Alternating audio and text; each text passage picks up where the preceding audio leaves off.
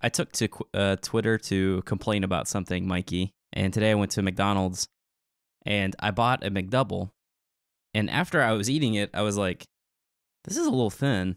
I opened it up and they McSingled me, man. They only put one patty in. Wait. You ordered McDouble and they McSingled you. They McSingled me. Listen, how am I supposed to MyFitnessPal that?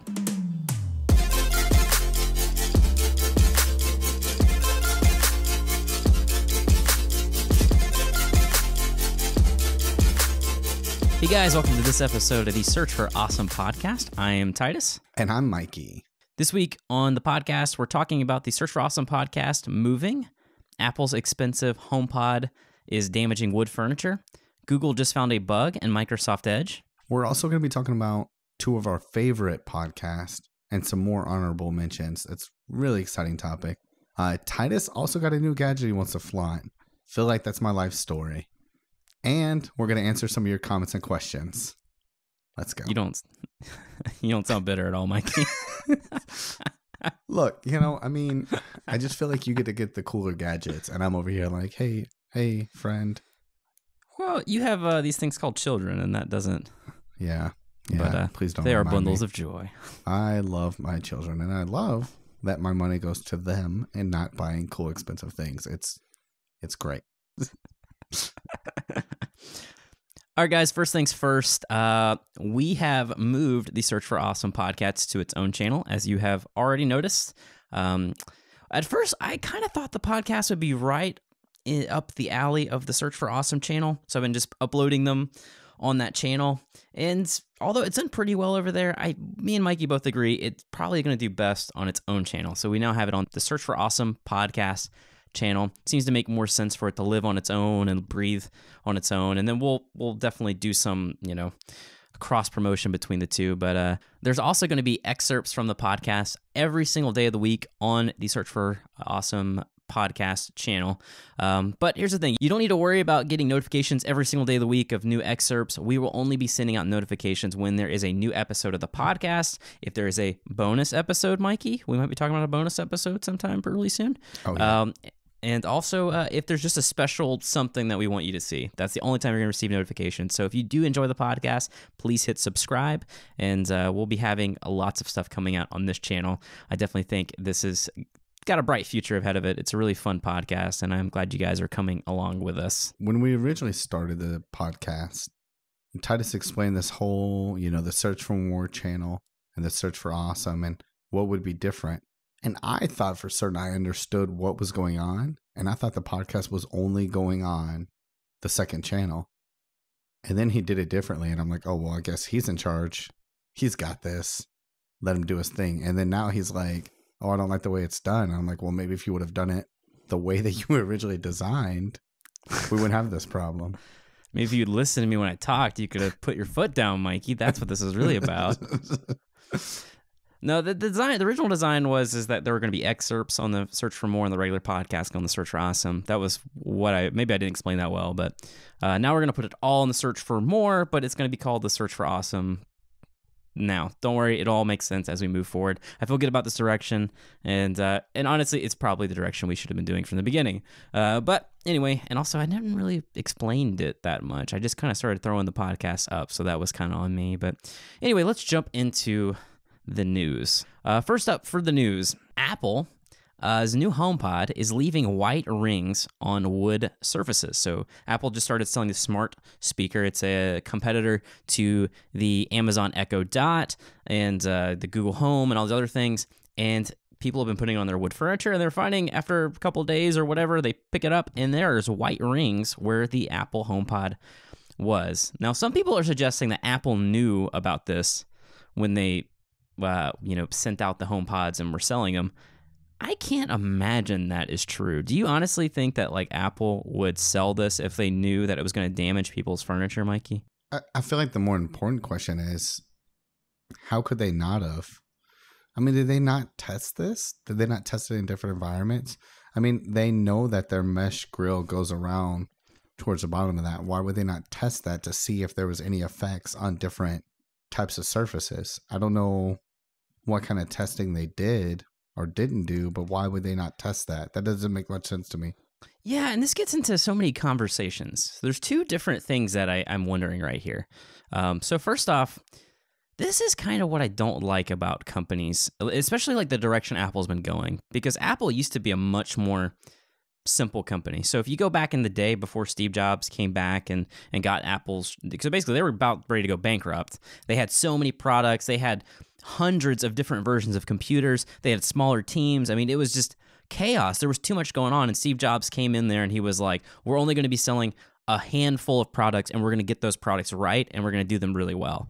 But as time has gone on and Steve Jobs has been gone for a long time now, they've been adding more and more stuff to their product line. And it doesn't shock me that something like this has slipped through the cracks. Even though they have massive teams, they have buku money. It's just when a company is focusing on so many different things and so many different things in their vision, it's hard to keep your eye on every single ball that they're trying to bounce. And I think something like this was inevitable. This isn't the biggest deal in the world, but I don't know. I think about Samsung too. They actually make more stuff than Apple does. They make like dishwashers and washing machines. And that's one of the reasons why I don't, and again, I don't want to say anything about Samsung because I do know they make great stuff, but I personally don't buy their products like that because I worry that they're stretching themselves too thin. If they're focusing on too much stuff, they're going to mess some things up. And we've seen that happen in the past with Samsung, especially with the Notes that started having big problems that people had to do returns and stuff like that. I don't know. What do you think about this, Mikey? Like about companies stretching themselves? I kind of feel the same way you do. For me, one of the bigger problems here was their response. Because I feel like you said, you start doing more products, things are going to slip through. They can't catch every single thing. If they only had 4 products they're releasing and something like this slipped through, that's a huge disappointment, right? Because that tells me a lot about their company. But when you start having a lot of different products and a lot of different genres and quite a few new areas, you're going to have things slip through. Yeah. This is a new venture for them, having a speaker like that. For me, though, the response was the problem. When their response was to tell people that maybe they should just put a coaster underneath it. I don't know whether that was official from them or not, but that's what I'm reading everywhere I look. Is that really? They're saying I did not read that. I did not see the response. I read it from 4 different places. I cannot remember off the top of my head. I'd have to look. But if that is truly their response, which I'm hoping that's just what people are saying, if that's truly their response, it's kind of a poor response in my opinion. That's not fixing anything. That's not admitting fault or anything like that. That's just saying, oh, it's your problem now. Here's how you can deal with it. And I don't know. I feel like when you're paying that premium amount for a company like Apple, you deserve better than that. That's why you pay for Apple versus buying a cheaper product. Yeah, that's interesting. I had not heard that, but I'd only read a couple paragraphs here and there about this whole thing. And maybe Apple thought that their HomePod would be so good that no one would ever move it to even notice the ring. It's just like, why would you permanently there? Maybe maybe no. No, I mean, I don't know. They are a pretty cocky company, so it's not unbelievable. Yeah, they are. But, I'd hope they would be that cocky. That's pretty bad. No, definitely not. I mean, I don't know. It's just like they had to have known. Going back to your statement of whether they may have known, your question rather, of whether they knew or not, I feel like they had to have known. They had to test it on different surfaces to check if the sound quality sounded great. So how did they not know this was going to happen? Yeah, I don't know. And maybe the teams that were worried about the sound weren't worried about that particular piece. I know at my company, if it's not my job, it's not my problem. And a lot of times, sorry, I'm not speaking for myself, of course. I'm speaking for the other people. I'm just kidding. but that is a lot of times you see a problem and you just kind of look away because it's like, that's not my responsibility. But again, that's what happens when you have a company that does so many different things. Is a lot of things are going to get swept under the rug. And I've heard many people complain about Apple's quality control is a little bit down. Their laptops sometimes have issues that they wouldn't have had in the past, and they keep trying to innovate and have different features. And I've heard people disappointed with iPhones. They're disappointed with all kinds of stuff from Apple where you would just, normally they were rock solid polished. It doesn't surprise me that they missed the ball here, but at the same time, I think, I don't know. I think obviously they need to do something other than say, this is your problem. I did read somewhere, and I don't know if this was their official statement, kind of like what you just said, They're supposed to be retooling and fixing the issue. Somebody suggested they might put silicone at the bottom or something. So maybe they just mentioned the coaster thing just to say, hey, here's what you can do for now until we can figure out how we want to handle this. Either way, it's disappointing, man.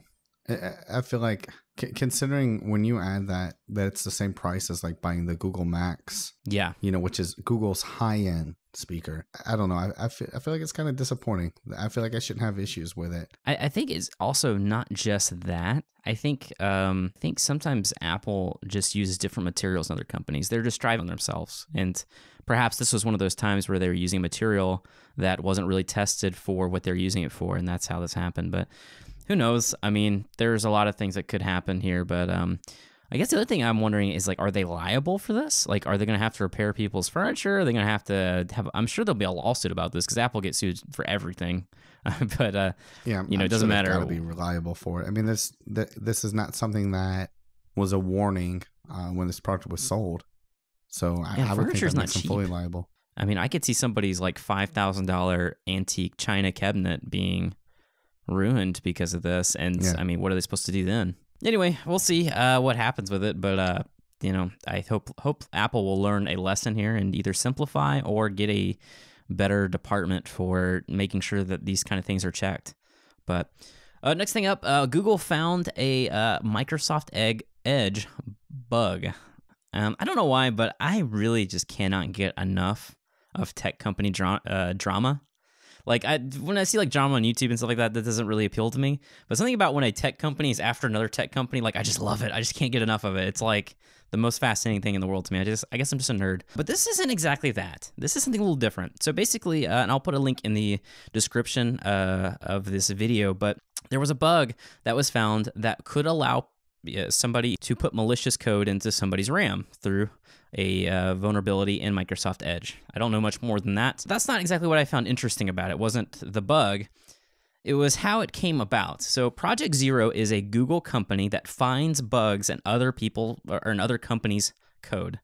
And if the company doesn't do anything about it, they go public and they shame that company for basically not doing what they're supposed to be doing. And this is what happened. They found a bug in Microsoft Edge 3 months ago.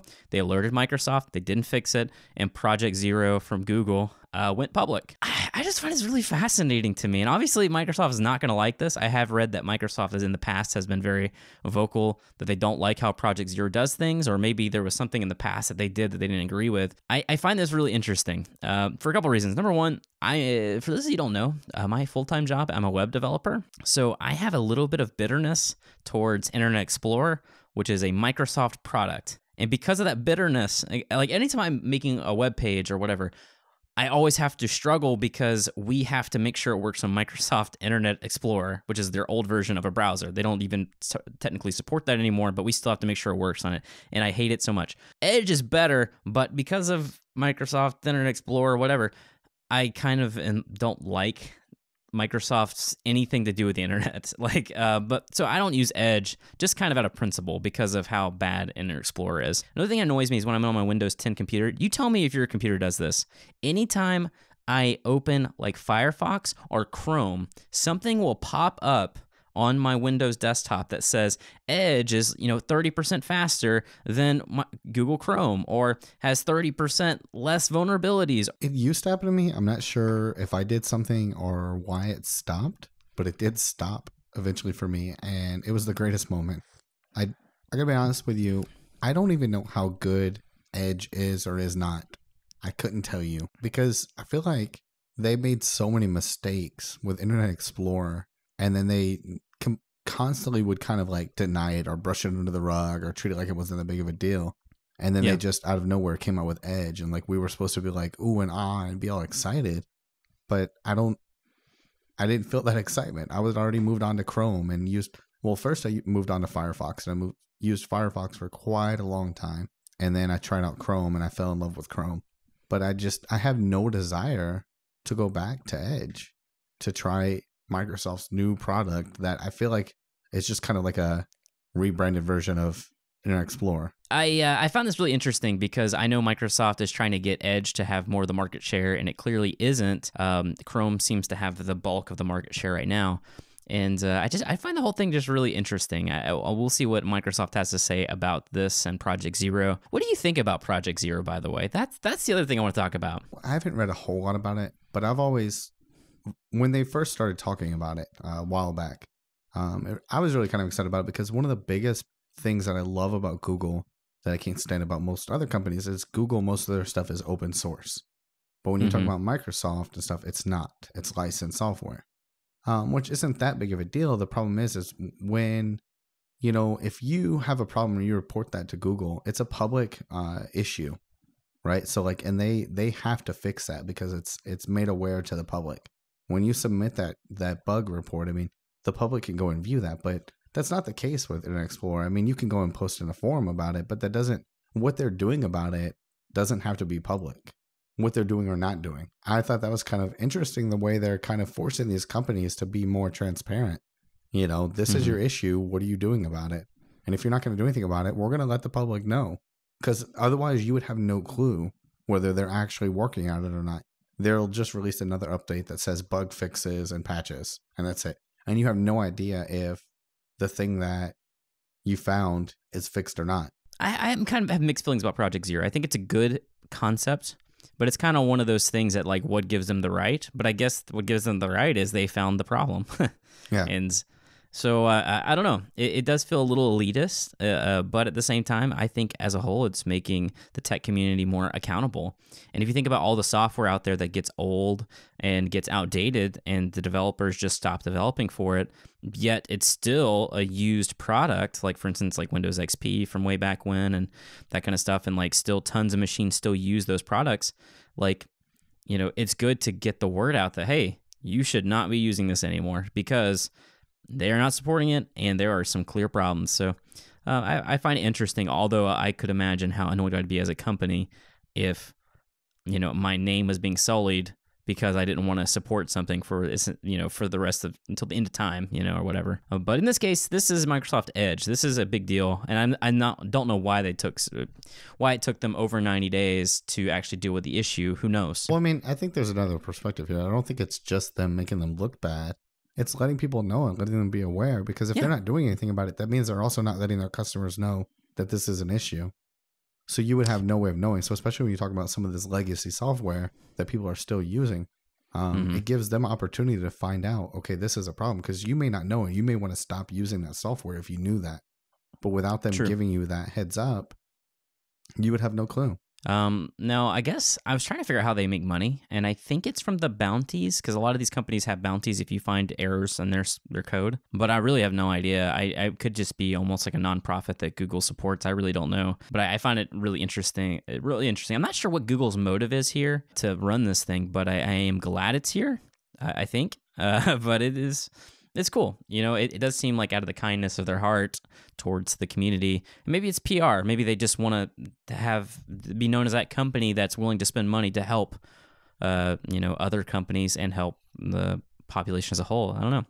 Yeah. It's a neat thing. So we'll see what Microsoft has to say about Google. And if there's anything else to talk about next week about that, we will be sure to do that. So, yeah. We'll keep you posted. All right, so but now for the meat of the episode, we're talking about our very favorite podcast. Last week we talked about a couple of our high list podcasts. These are our two absolute favorite podcasts, and we have a lot to say about these. So we want to give the bulk of the show to these podcasts because they deserve it. They are awesome podcasts, and I definitely think that we're gonna keep out of spoilers like we did last week, but I definitely think these are definitely worth talking about. So, Mikey, you have the first podcast. What is your favorite podcast? I'd have to say The Message. There was just something about it. So when I first asked you for a list of different podcasts to watch, this was one of the ones that was on top of the list. It sounded interesting. I thought I would check it out. Listening to the first episode left me with a lot of questions. Oh, yeah. And I started asking you questions through Message, and you were very cryptic with your answers and wouldn't really tell me a whole lot. And I had no clue why. But after finishing it, I fully realized why. Because I feel like you were in the same boat I was in. When you're listening to it, it sounds like real life. Yeah. It's so captivating. And even when you get to a certain point an episode, like I'd say about like 3 or 4 episodes in, that you realize it's not real life, but you yet still sometimes feel like it is. I don't know how else to describe it. Like the world of the message, it just kind of brings you in and makes you want to believe it, I guess. I don't know. You look at me like I'm crazy. What do you think? No, I just wanted to comment about this because I think you asked me, like, is this real or something like that? And like when I first listened to this, I don't even know how I came across it. And I started listening to one of them. I was like, oh, this is interesting. And basically the premise is they found a message from space many years ago. And this is actually a fictional podcast. This is not a real thing.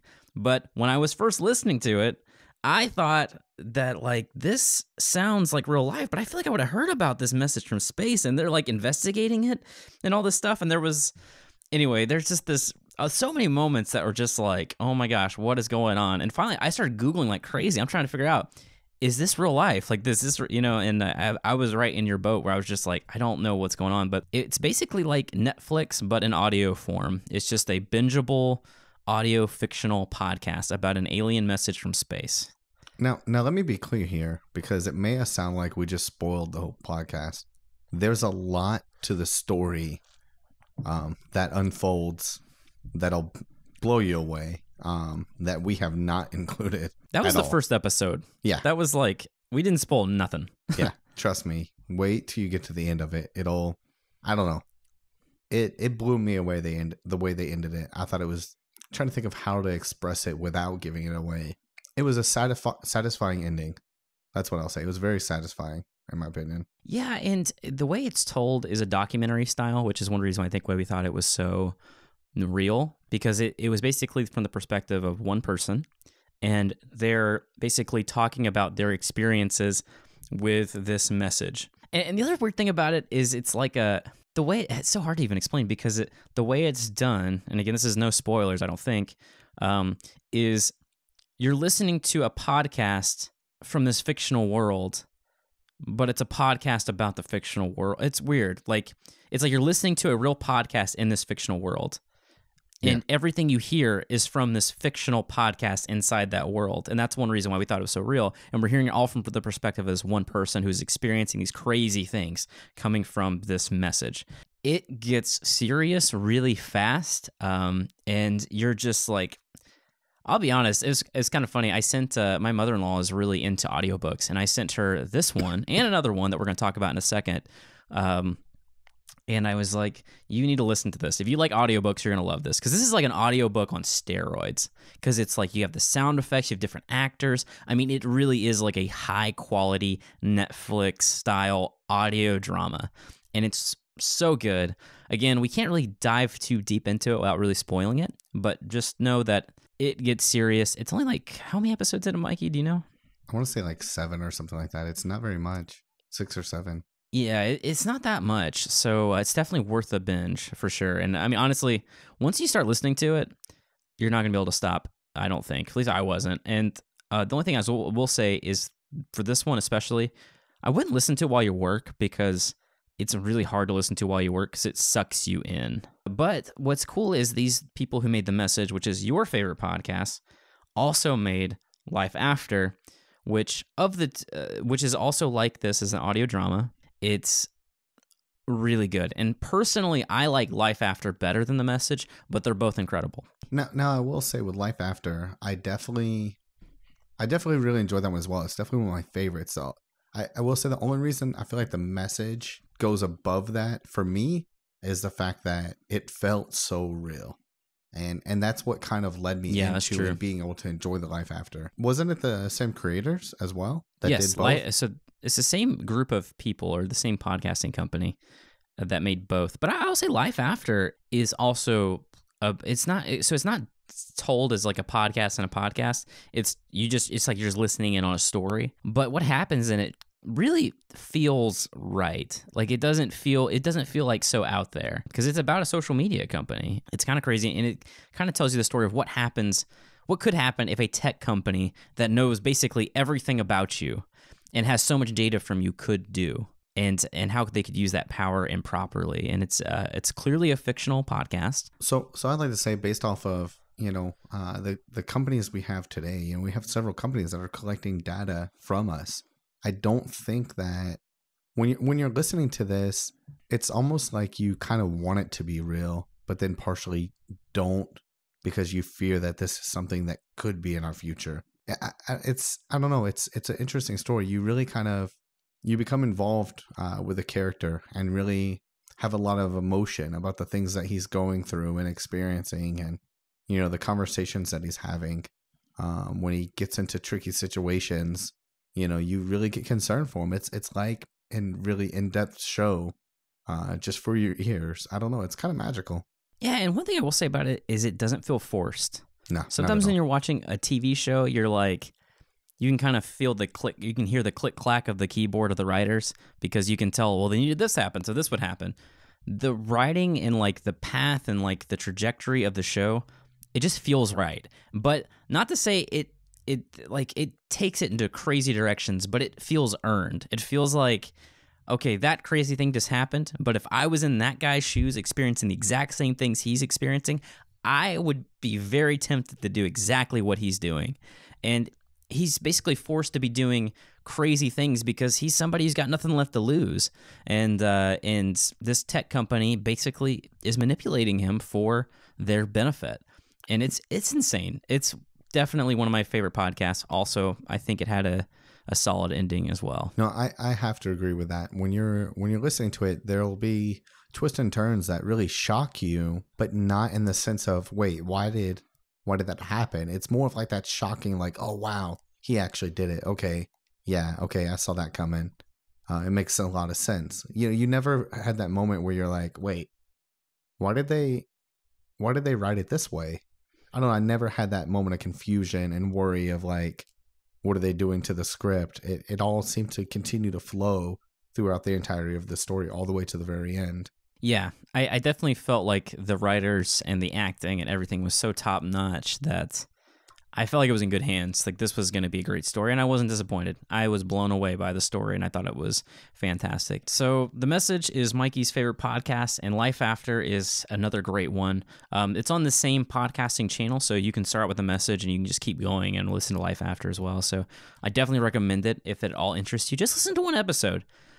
Trust me, like, if it doesn't suck you in, like while you're exercising or something, if it doesn't suck you in, I'll be shocked. On your commute or something like that, just pop it in there and just give it a shot. I think you will be pleasantly surprised. Honestly, all I wanted from that podcast after it was done, or both podcasts after they're done, was more. Oh, and with that, I can't remember exactly, but I will say that I believe that both The Message and Life After have some graphical language, and I believe the Life After has some suggestive scenes, but I don't quite remember off the top of my head. So maybe just be on the lookout for that. Yeah, definitely. Either way, I think the themes are too adult for kids, so yeah, I would avoid them with little ones. So, all right, so let's talk about my favorite podcast. Life After is definitely like right at the very forefront, but my very favorite podcast, and it's been my favorite for a long time, is Reply All.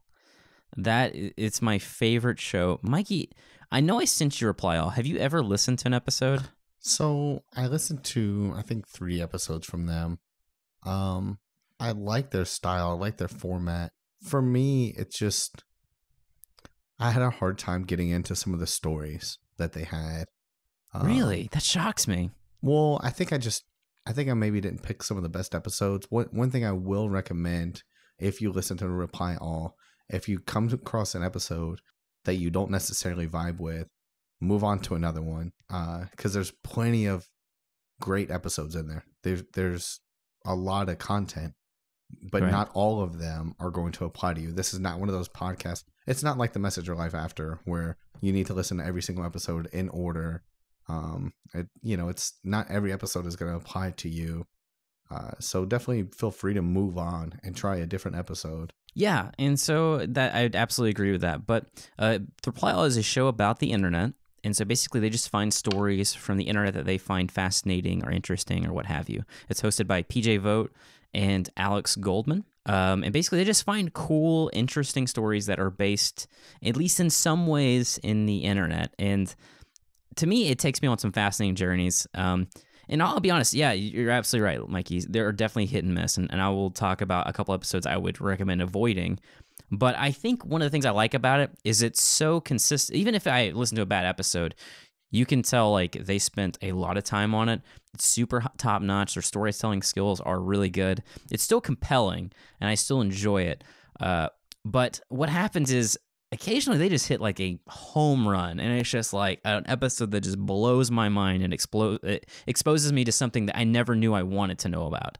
And that's kind of the nature of it. You're trying to unearth things that you've never heard of before, and things that are prominent, but just are totally out of the norm. So my very favorite episode is Alex Goldman, one of their hosts, actually tries to talk to one of the companies that try to scam people in India. Now, you've probably got one of these calls before, like claim they're Microsoft or whatever, that you have a virus on your computer. And he basically literally pesters these guys for months. He gets a hold of like their phone number to their support center, and he just calls them all the time, just trying to get an interview. He just wants to know why they do what they do, how successful they are, and whatever. Like, he's just trying to understand this service, or it's not really service, this scam, and just to see, like, just to learn something about something that, like, I'd never thought I wanted to know about. But it's like, yeah, why do they do that? Like, why do they try to scam people out of their money? That one is insane. It's my favorite episode, and this is a little bit of a spoiler, but I mean, I'm not going to spoil like the big themes, but it involves him flying to India to actually have a face-to-face meeting with some of the people who run one of these companies. And I mean, just blew my mind. Incredible episode. I will have a link to all of the episodes I describe in the description. There's another one about a lady that has some sort of ailment, and she keeps going to different doctors, and no doctors can help her. And it's basically like this really frustrating thing where she has this problem, and these doctors are like, I don't see any problems on my end. You look fine to me. But she's like, I need help. Like, there is a serious problem. So she goes to this website, and basically she puts a bounty. It's like a website where you say, I will give this much money to anyone who can help me figure out what's wrong with me. She puts the bounty, she tells her symptoms, and people basically tell her what they think it might be. They do all this research and all this stuff, and they try to help this person. And there's a satisfying ending to the end of that one, especially. It is a bit of a cliffhanger, too, so it's an incredible episode. There's another one where they investigate if Facebook is using your mic to listen to conversations on your phone. Because the ads were getting so creepy that people were like, how could Facebook know that I was going to go visit my mom, and all of a sudden getting ads for flowers? Like, there's got to be something extra here. And basically they start investigating to see, is Facebook obtaining information from you maliciously in a way that they say that they're not? And many people have accused Facebook of using the mic on your phone to listen in, and from there, you getting served ads that are just super creepy. They also have a few segments that they do along with the regular episodes. One's called Super Tech Support.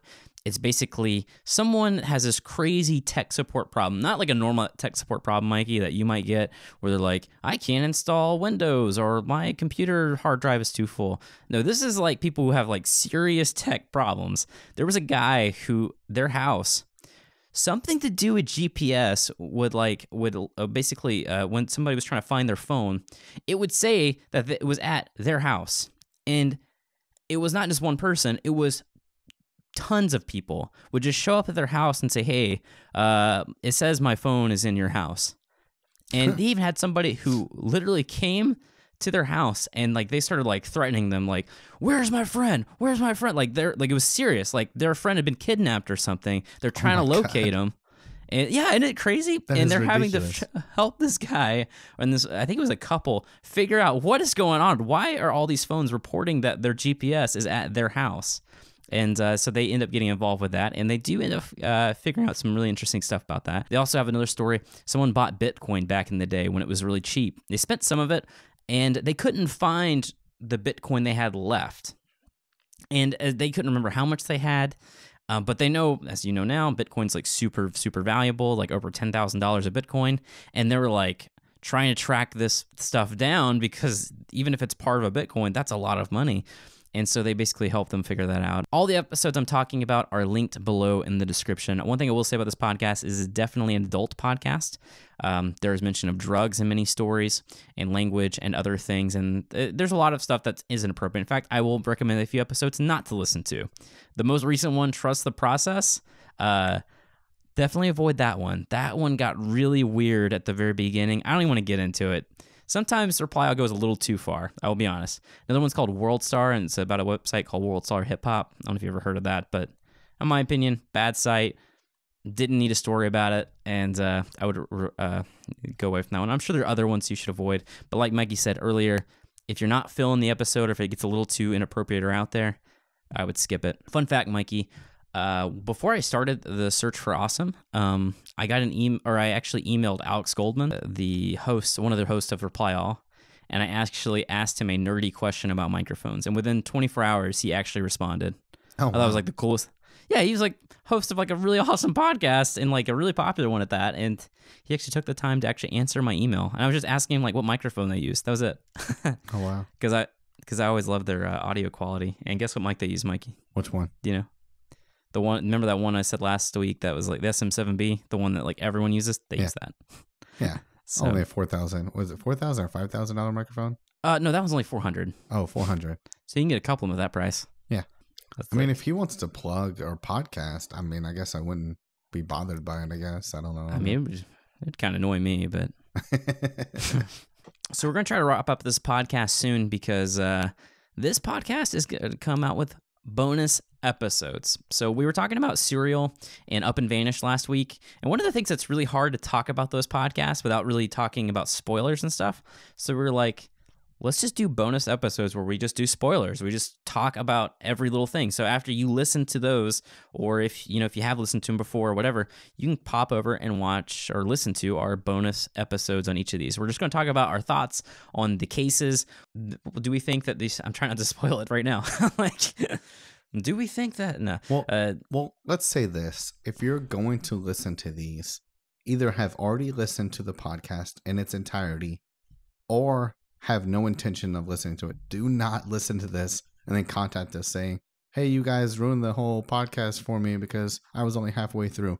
This is definitely a full intensive spoiler alert. Like you cannot go into this thinking that you'll be safe. You will not be safe if you're not looking for all the information, basically, because we're going to talk about it all. Right. So we talked about Serial and Up and Vanish last week, and we have bonus episodes. We're going to be doing Serial. Hopefully the day after this one comes out, the bonus episode will come out, and then Up and Vanish should follow shortly thereafter. So and we're just going to have an in-depth discussion because it's really not fun it's really not, I keep saying watching. You don't watch podcasts, Titus. It's not really fun listening to podcasts and not being able to talk to somebody about it. That's one of the things like why I was trying to get Mikey into podcasts, because I like, it's fun to talk about it and like, give your ideas and get their ideas and like, do you think they did it or whatever? It's fun. So we're going to be doing total spoiler episodes where basically we just discuss it and then you can discuss it with us in the comments. I will say,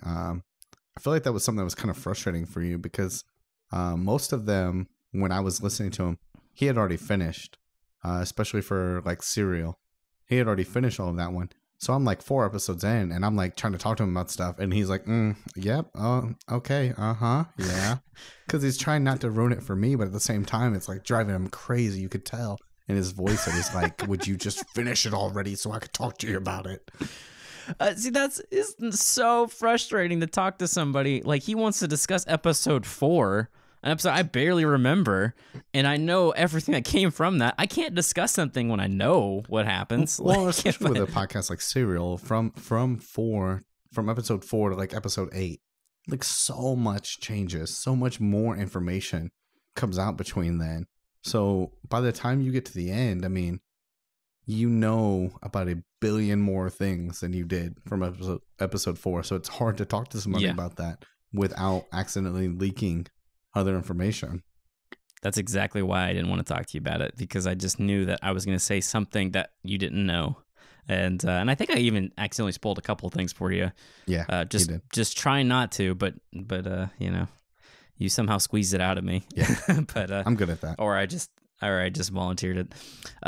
So subscribe so you guys don't miss those bonus episodes. They will be coming out shortly. So hopefully tomorrow will be Serial, and then shortly thereafter will be Up and Vanish. Actually, sorry, next week will be Up and Vanish. We can't do them back to back like that. We're only going to be able to record one more tonight. Anyway, so yeah, we're excited to do those. We might be making a habit of it as well. We might even do some for Life After and the Message as well if the two bonus podcasts of Serial and Up and Vanish go well. So just let us know. Okay, so I got a new toy, Mikey, I got to show you. So here it is. This is the MacBook Pro. I found it on BH Photo. This is actually technically used, but I think it was like a return. I think they got it within the 30-day return policy, and I think it was just basically used. And basically, what happened was I wasn't planning on getting a new computer, but this podcast was killing my MacBook Air. And actually, I'm using the MacBook Air just so I could show you that right now. It was absolutely killing it. So it was being really frustrating. Like it literally take me 4 times as long as it was supposed to edit because of how much this computer was choking on the podcast specifically. But what was really cool about the MacBook Air, and a lot of people don't know this, you can edit, and this is a 2014 MacBook Air, by the way. It's not even a new one. It only has 4 gigs of RAM. You can actually edit 4K videos. I've edited as much as videos that were 20 minutes long, 4K, with relative ease. It did have some slowdowns here and there, but I was really impressed with the MacBook Air. But when you get to lengthy stuff, and even though we weren't even recording in 4K, it was terrible. It was chugging like terribly. So I just felt like to keep my sanity, I needed to upgrade, and also I really wanted to upgrade. So there's also that. Anyway, I'm really excited about it. It's a really nice computer. You want to see how big this trackpad is? Check this out. Look how big that is. Goodness. What do you even it's need like all as big that as room my. for? Look how it's like as big as my face. It's as big And he's as got my a big face. head, let me tell you. Yeah, I do. And it's also got a fingerprint sensor. Oh, I didn't realize it And did. it's got a touch bar thing. So it's got that little touch bar at the top. Nice. I don't even know if you can see that over there. But anyway, it's pretty sweet. And it's the 2016 version. I found a really good deal on BH Photo. It was like $700 or $800 off. And then if you got it used, it was another $300 off. So if I bought a new version with this configuration, it would have been like almost $1,000 more. And I also had to get one of these things. Do you know what this is, Mikey? Oh, yeah. This is... Can't live without it. Yeah. This is the frustrating thing about Apple. In fact, I actually complained about Apple in my most recent video, but they decided to go straight to USB-C, so all the ports are now just USB-C. And so you get 2 on this side and 2 on this side. And so to actually get real ports, you have to plug in this thing into it to get an SD card slot, because I need that for getting stuff off my computer, micro SD and USB, whatever. Now, anyway, it's awesome. I'll tell you, for me, a lot of people complain about them switching to USB-C, but for me, it was actually the opposite of a problem.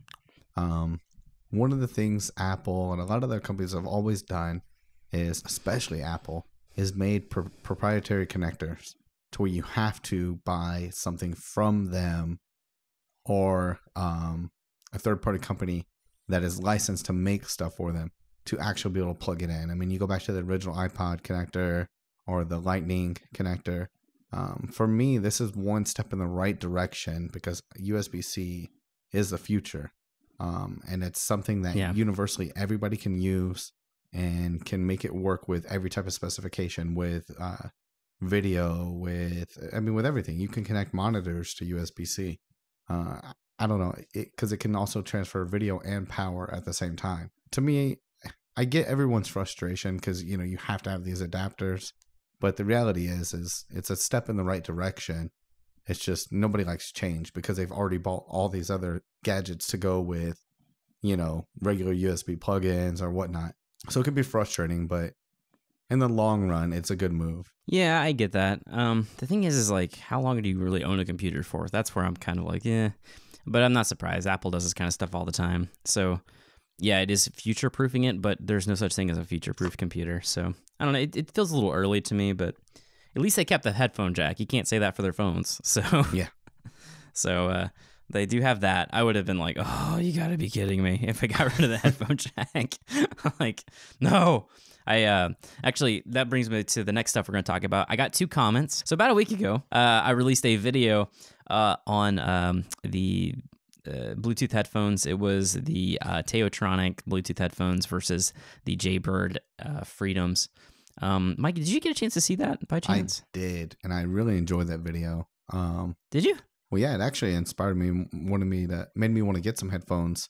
I actually, after looking at those headphones, I found some by Anchor, the Anchor Soundbud Slim Plus. And now these headphones have actually been recommended by a lot of the viewers on, not viewers, I guess readers on Lifehacker.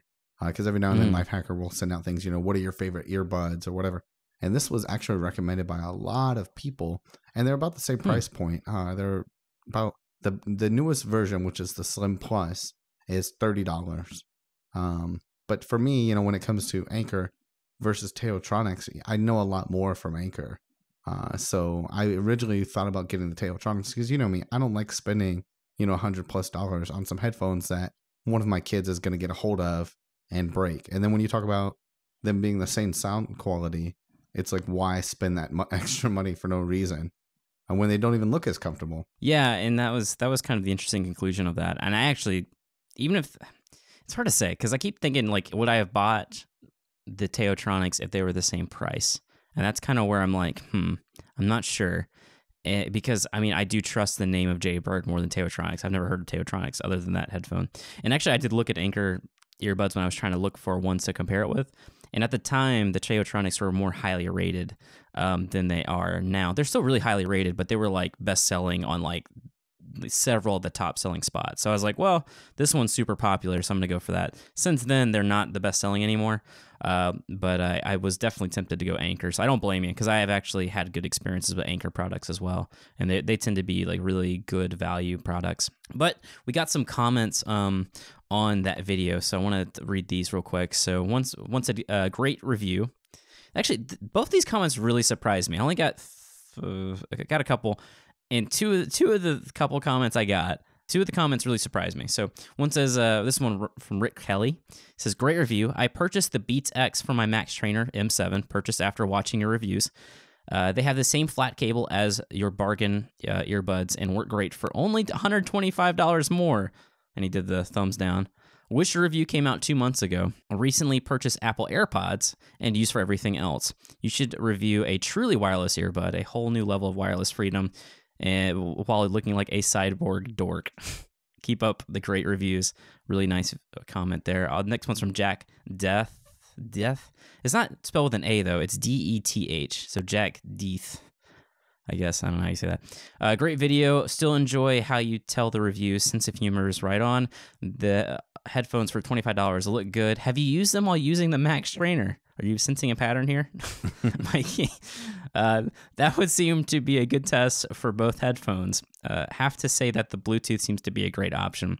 Having the cord attached can be a pain at times, and like you stated, having another device to charge is a pain too. Just another choice to make. Keep up the great videos. So I find it amazing. I keep getting comments from people that are like, hey, nice camera review. You still using the Max Trainer? It's amazing to me, like, how many of these people, I guess, subscribed and just keep coming back. And I haven't made a video about the Max Trainer in a long time. I still love the product. It's great. I have it. It's right there. I'm looking at it. So that's what I wondered. Did they love that video and that's what led them to the channel? Or do they just like feel like you need to work out? Like, are they trying to tell you something here? I don't know what's going on. Like, as one of your best friends here, man, I gotta say, like, it's making me nervous. I don't know if like this is like a, hey, by the way, just to let you know, don't forget to work out. It was actually funny. On one of my videos, they said, dang, you're fat. I'm not joking. So I was like really confused. It was totally out of left field. I don't even know what video it was on. And I was like, what? And I was like, now that you've said that, maybe that's what it was. They saw the Max Trainer stuff. They're like, that guy is not practicing what he preaches. Now let me point out here. I mean, like, Titus is not a big guy. So that's why I find that really interesting. Like, he's not the guy that walks in the room. You're like, oh, okay. He's a big guy. Like, I mean, he's an average build guy here. Yeah, you should see a picture of me. Well, you knew me when I was really big. I about I don't know how many years ago it was. I was like about 40, 50 pounds heavier than I am now. So I was a pretty big guy at one point, but I didn't think I was really fat enough to call that to merit that comment. That's the thing. Even when you were at your biggest, I still feel like you weren't even like you weren't that guy that walks in the room and you're like, oh wow, watch out, like he's a big guy. You know what I mean? Like, you never were that big that like it was viewed as an outside problem. Like, hey, we need to say something to him. I never, you know what I'm saying? Like, I don't know if that makes any sense. I don't even know if you want to include this. No, I would love to include this. We'll see. Actually, I don't know. But yeah, I find it so interesting that these people, I mean, I need to make another video about the Max Trainer. I need to throw these people a bone because clearly they want more up from the Max Trainer. In fact, I even shot an entire video where I worked out on the Max Trainer for a week. You were actually in town when I was recording this one. I never released it though. Yeah, you I got behind. Well, I started doing like more reviews, and I was like, this isn't really the type of style of video I make anymore. And I just kind of was like, eh. And even though it would have probably done really great because every Bowflex video I've ever done does really well. Maybe for these videos, like how like with these headphones, like to really show them off, maybe do a little test trial showing you working out with those headphones on.